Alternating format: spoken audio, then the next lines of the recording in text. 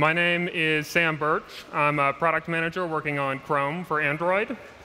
I've also got Alex today. I got a text from Alex. He said the web is still too slow. Just let me do a couple more traces.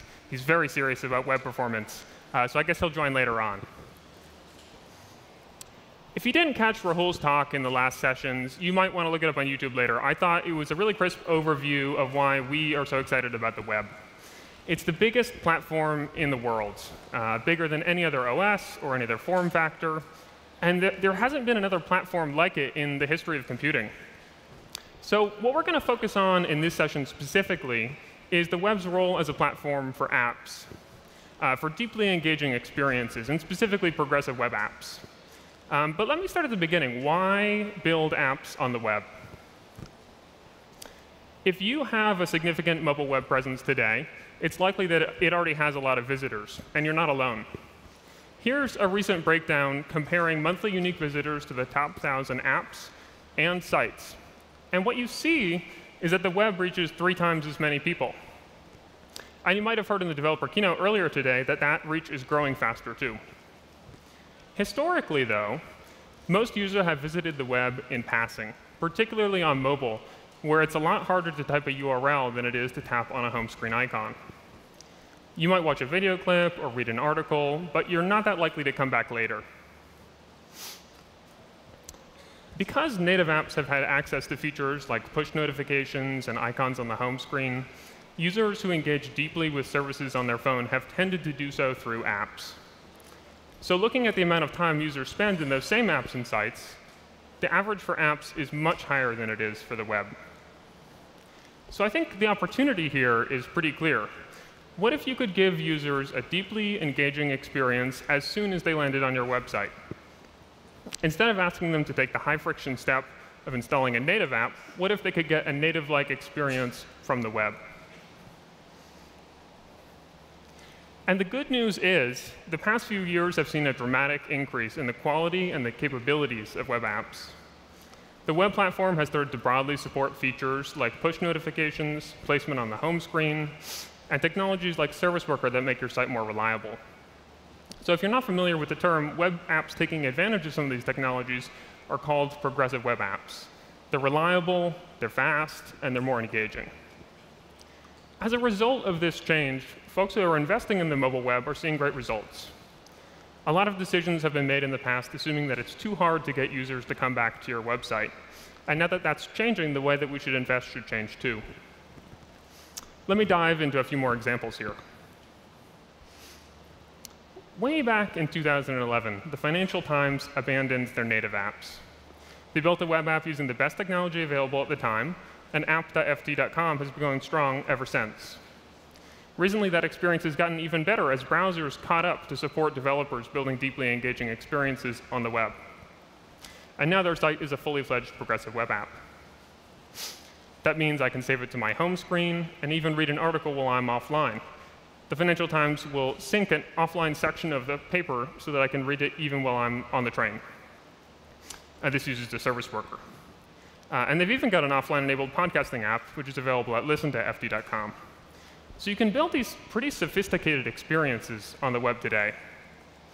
And it's fascinating to see how prescient the Financial Times was back in 2011. Fellow publishing giant Forbes just took a similar step, launching their progressive web app for mobile. And they've even made a slick video to match their new experience. With the instant access of the web, there's no place that I can't reach. The impact of the web on the newsroom was monumental. It's now more the reader telling the newsroom, this is important to me.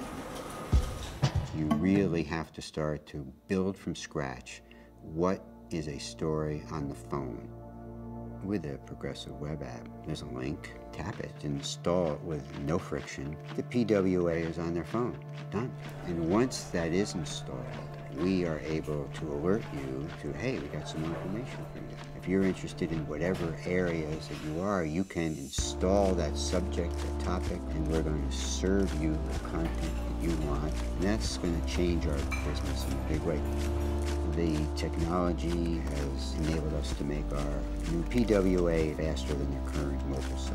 We're now able to deliver visuals faster. And if you can start to deliver visuals faster, then you can start to change the formats you do. People are willing to stay longer.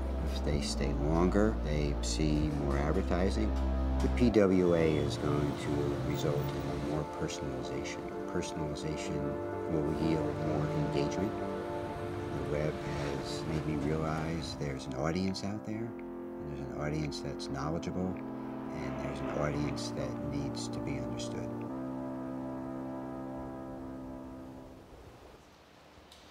That's pretty compelling stuff. And I want to underline a couple of statistics that they called out in that video. After rolling out the Progressive Web app, Forbes saw a 43% increase in the number of sessions per user. And those sessions were double the length on average. So it turns out that a better experience for Forbes' users was also a great business move.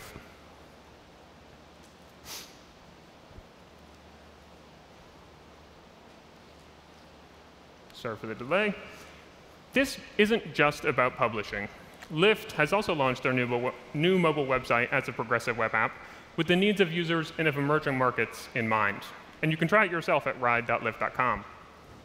In emerging markets where you can't take bandwidth or even connectivity for granted, it's harder for your audience to get into an app. And so instead of making a site which is a landing page asking users to take this high-friction step to install, Lyft's PWA is a feature-complete version of Lyft, just without the install step. After all, the goal isn't to get users to install an app. It's to get them using your service. So to recap, users are already visiting mobile websites. Making the experience of your mobile website radically better by building a PWA helps you engage and retain users who were formerly just passing by. The pivotal moment for any app is when it earns a place on the user's home screen.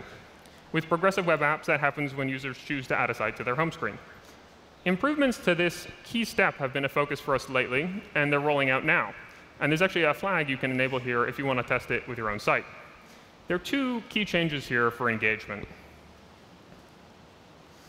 First, something we've heard consistently from developers and users is that it's confusing that progressive web apps were on the home screen but not in other parts of the Android system UI, like the app drawer. As part of the improved Add to Home Screen experience, users can find them there now. They'll also show up in system settings, allowing users to manage progressive web apps more like other apps. But I want to emphasize that this is actually pretty general. For example, they'll show up as suggestions and open from the Google Search widget. This deeper integration for progressive web apps means users will be able to find them in a lot of places that were formerly reserved just for apps.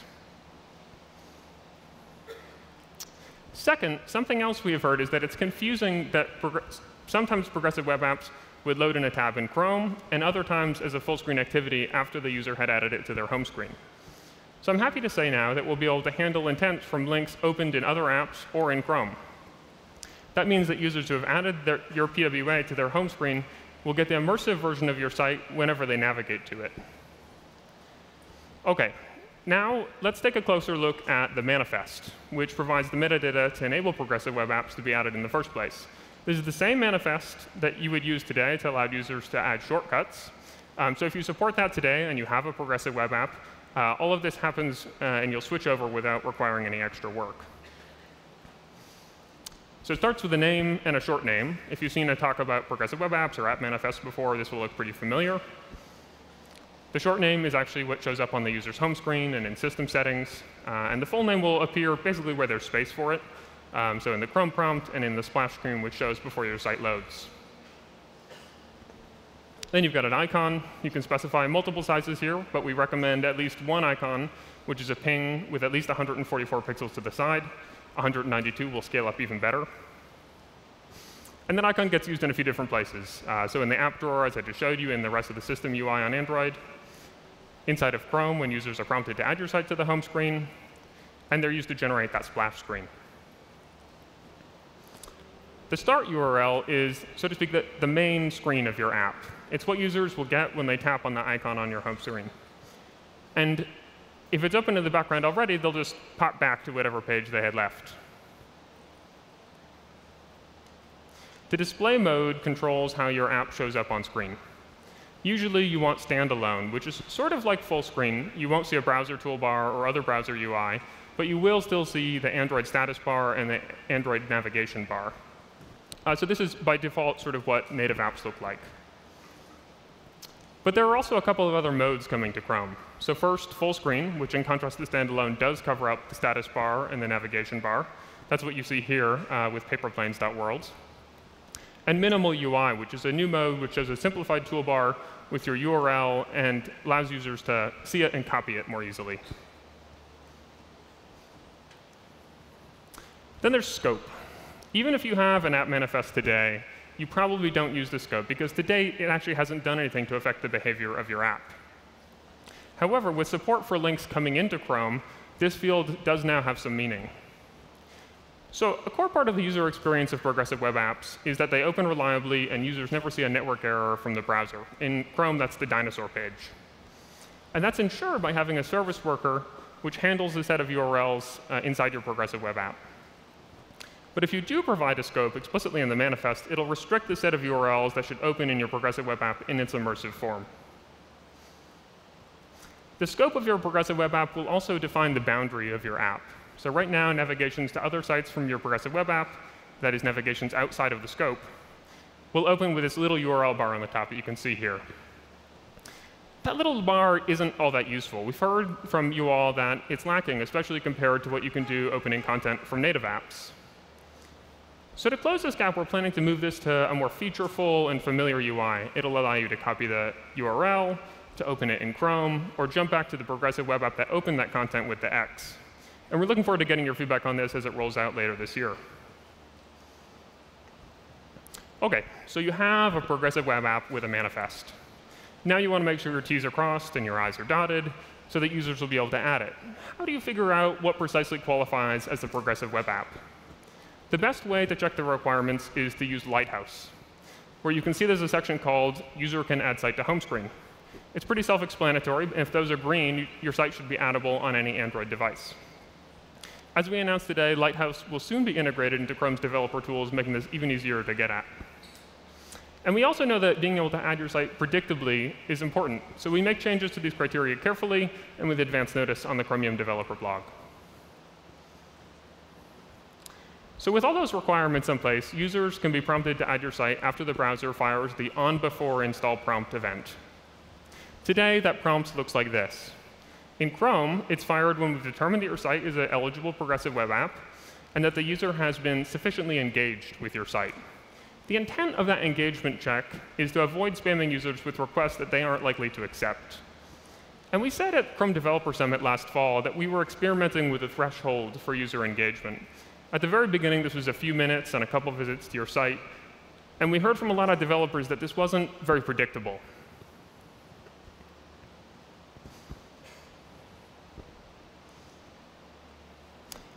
And so in the most successful variant of that experiment, we saw banner triggering increase by half. And remarkably, the user acceptance rate didn't change much, even though we were triggering earlier. So we saw a 48% increase in the number of installs as well. And what that suggests to us is that we were being too conservative before. And so I'm pleased to say that we've decreased the engagement threshold in Chrome Stable. Targeting your prompts is even better than leaving it to Chrome. So you can hold on to the onBeforeInstall prompt event and show the prompts later at a time that makes the most sense to your app. Flipkart, for example, in this screenshot, delayed prompting users until after they completed a purchase, a moment when users are engaged and getting a lot of value from their service. And this led to 3 times more users accepting the prompt than they had before. Pretty soon, we're going to be taking this even further by firing onBeforeInstall prompt for sites as soon as Chrome understands the site is a progressive web app. If you add a listener for this event early on in your page, Chrome will suppress the default prompt and leave triggering to the install flow up to you, which gives you a lot more control. When the prompt is triggered from a user action, the display will change from the toast at the bottom to this style of modal prompt in the GIF here. This better aligns with the way that users and sites are using Add to Home Screen today. In fact, we see that most additions come from Chrome's overflow menu, which sites often actually point to from their own UI. And so by giving developers more control and the ability to reprompt when the user taps something, it'll be easier to show more timely and relevant prompts. So to summarize again, you can make your mobile web experience radically better by building a PWA, and that can help you engage and retain users who are already coming to you.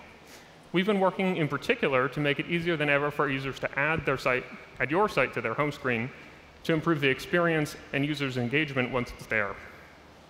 And with that, I'll hand it over to Alex to talk about some of the other platforms building for PWAs and some of the new capabilities.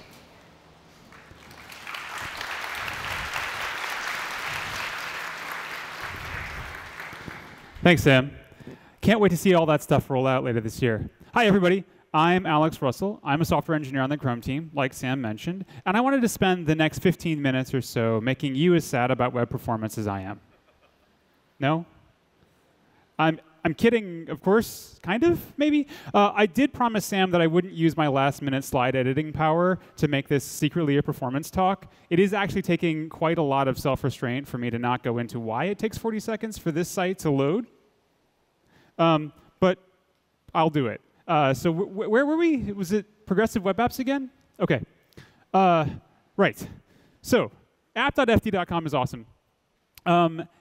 But you might not know that progressive web apps are also on Chrome OS. So if I go to app.ft.com in a tab on Chrome OS, and I spend a little bit of time on it, I'll eventually get an add to shelf banner very much the same way that I would on Chrome for Android with that add to home screen prompt at the bottom. If I click add, I'll get a new item in my shelf at the bottom, and if I launch it, it shows up as a full screen window, a standalone thing. It even shows up as a differentiated item in the task switcher. It's a real boy. It's a full first-class application. This is pretty great. So Chrome has been taking some steps to make progressive web apps work on the desktop, but it turns out we're not alone. For the past few years, we've been extraordinarily lucky to work with our friends at the Samsung Internet Browser team to develop the standards behind progressive web apps. Since version 4 that they released last year, Samsung Internet has had great support for progressive web apps. You could even try it on Google Experience devices today out of the Play Store. So in addition to the usual add to home screen banner that you'll get with a user engagement threshold, Samsung Internet has been forging ahead with new ideas about how to communicate to users that they're visiting something that isn't just a regular website. So here's Twitter Lite again. If I land on Twitter Lite, I see the usual star button at the upper left when I first land there. If you've used Samsung Internet, you'll know that this is a little button that lets you bookmark any page. It's a quick action for that. But once Samsung Internet detects that the site is a progressive web app, that star changes to a plus. That's a visual cue to you that this isn't just your regular website. There's more to do here. Tapping on the plus brings you up to this menu, which lets you both bookmark and add it to the home screen. So it's a persistent cue that lets you understand that this thing is a PWA. So here's how the experience feels in context. This is a site that I'm particularly partial to, and not just because it loads fast. As you can see, Samsung Internet's progressive web app integration feels fast and fluid. Just like Chrome, Samsung Internet progressive web apps get their own top-level activities in the task switcher when launched from the home screen. And they launch Display Standalone too. So if you follow Android hardware, you might have heard of the new Dex. Dex is an add-on for the recently launched flagship S8 phone, which was released last month. Dex is a bit like a dock for your phone. It gives you a desktop mode, letting you connect an external mouse, keyboard, and monitor, all driven from the phone that you put inside the dock. As we saw on Chrome OS, there's kind of no reason to believe that progressive web apps can't excel on the desktop too. So here's the same flow. The Samsung Internet team sent us this video showing adding a PWA to the desktop, launching it, and once launched, it again launches in its own top-level standalone window. Because making responsive multi-form factor experiences is so easy and fluid on the web, the Polymer Shop demo works great in both form factors. I think this is an outstanding testament to what's possible with the web today. And because web apps are standards-based, advanced features like push notifications can follow you to whichever browser you happen to favor on your Android. But that's not all. Thanks to the open nature of standards, our friends on the Microsoft Edge team have also been working with us on compatibility for features like service workers and web push. But what I'm really excited about is some of the stuff they unveiled at their Build conference last week in Seattle. Later this year, Windows 10 will gain some very deep integration with progressive web apps. In a first for progressive web apps, the Windows Store will crawl the web to discover which sites are. Bing users will see them as installable apps in search results, and developers will be able to easily claim store listings. Listings in the Windows Store let users discover progressive web apps wherever they might be looking for them, either in a tab or in the store. So progressive web apps like jig.space will always be available in the browser, of course, but if you're searching for the same experience in the store, they'll be listed there too. Installing these apps is just like downloading any other app from the Windows Store, except they're tiny. But as a developer, all you had to do was build a great progressive web app experience. You didn't have to target a brand new runtime. Apps that are downloaded and pinned this way get all the same UI affordances as native apps, including the ability to be configured, installed, and uninstalled naturally, just like you would any other Windows 10 app. Billions of users across desktop and mobile are getting first-class support for progressive web app experiences this year. I think it's a great time to be a web developer. This is hugely exciting. So PWAs are everywhere. In tabs for sites that you visit, on the home screen if you want them to be, on your desktop, and soon inside stores. For apps that need what the web already is great at, that opens up huge opportunities. If you saw Rahul's Mobile Web State of the Union, you know how vitally important that is to businesses and how PWAs are positively impacting sites worldwide. But what keeps me up at night, on the engineering side, is the set of things that the web hasn't been great at. A few years ago, people sort of thought it was nuts that we would do push notifications and deep system integration without coming up with a brand new format and a brand new way of packaging and distributing applications. I mean, everybody else was using stores, right? But we've got some great examples now, things like Twitter Lite, Ola Cabs, Forbes, and Lyft, showing what's possible if we just add a couple of things that are currently missing from the web, and how much better that can be. So what is that next set of apps? On the Chrome team, we've been kind of preoccupied with the question, why aren't all of my social and media apps progressive web apps? So back in 2013, we were struggling to answer the question, why don't web apps ever feel great on a phone? The answer was a set of capabilities that reinforced each other. To make reliable apps that loaded quickly every time, we had to solve the offline problem, hence service workers. To participate in the tap and swipe ecosystem on your phone, we had to make it possible for you to access them from the home screen and inside the notification tray. So we worked on add to home screen and notifications and manifests. So what next? Well, we think it's a similar constellation of new capabilities targeted specifically at social sharing and media. We've been working on a lot of stuff over the past year to expand the power and reach of progressive web apps, but I want to highlight a few that are close to shipping, namely web share, improved media selection, image capture, and shape detection. This is not by any means the full tour. There will be lots of other talks, which will point you at a few of them. But rest assured, we're continuing to expand the set of capabilities for the web. So if you've implemented a modern website, you'll no doubt be familiar with the endless opportunities for performance degradation that social media widgets add. As bad as that performance problem is on desktop, it's much, much, much worse on mobile. I promised I wouldn't turn this into a performance talk, so here's the shiny video. This is Twitter Lite using a new experimental API called Web Share. Web Share lets sites trigger a share intent on Android in exactly the same way native apps can. On other OSes, Web Share triggers whatever the built-in sharing system is too. Instead of pulling in half a dozen social network scripts to enable sharing, the browser can now do the heavy lifting for you. That's a huge win for performance and for consistency with the OS. Triggering sharing is pretty simple. You just call the navigator.share method with the data that you want to share, and you'll have to provide either text or a URL in order for it to work out. The API is asynchronous, so it returns a promise, which integrates nicely with a new async function syntax coming to JavaScript. As you probably guessed, we're also working on the ability for progressive web apps that have been installed to handle intents too. That's happening via the Share Target API, and you should look for both of them in a Chrome near you sometime in the next year. Another major issue with sharing from the web today is that when you go to select a photo or a video to attach to a post, you'll often wind up seeing an intent chooser that looks kind of like this. Now, I don't know about you, But the difference between camera and camera wasn't immediately obvious to me. It turns out that the one on the left is for taking a still image, and the one on the right is for video. Who knew? The last one, Files, brings you into a system-provided file picker like this. This isn't the nicest UI, and while it's functional, it shares a problematic commonality with the first two. Because this is using the Android intent system to launch another application into the foreground, that means that Chrome can go into the background, where it might be killed, specifically on a low-memory device. So you sit there and you go through and you find the perfect thing to upload. Along with this post, you hit OK, and suddenly the page is reloading. Where did it go? This is a pretty bad experience.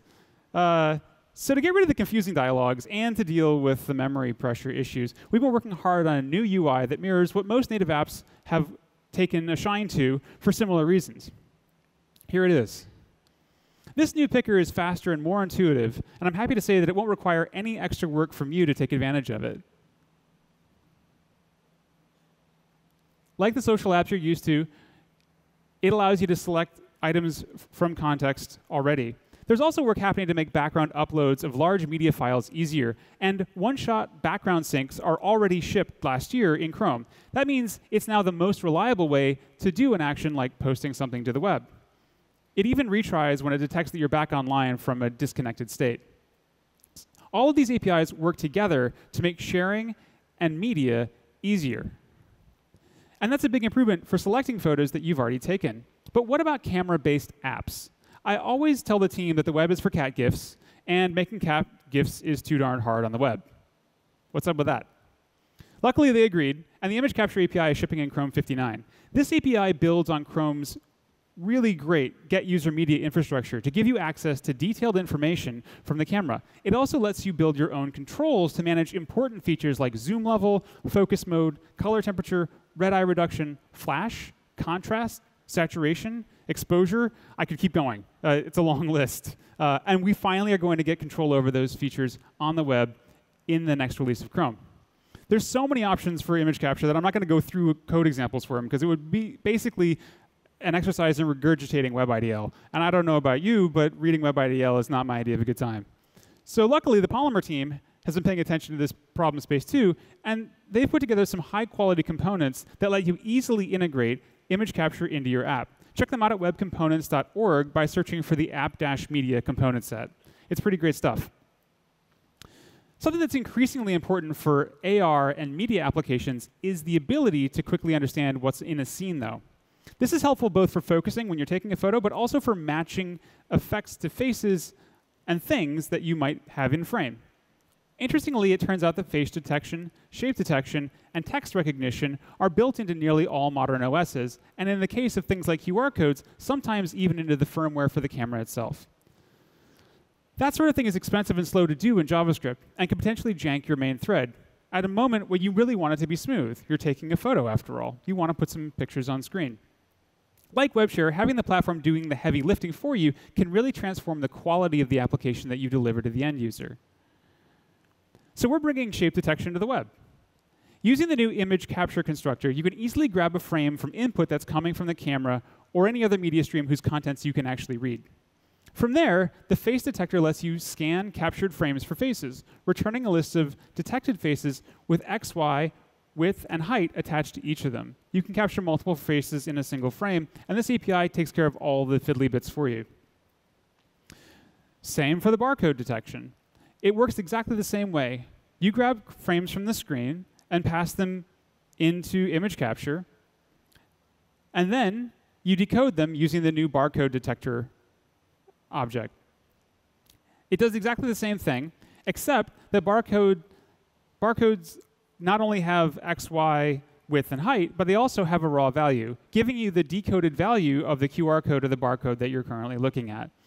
And while this may not seem like a big deal to those of us who don't live in countries where QR codes are used every day, in many parts of the world, physical commerce is increasingly mediated by the ability to quickly scan QR codes.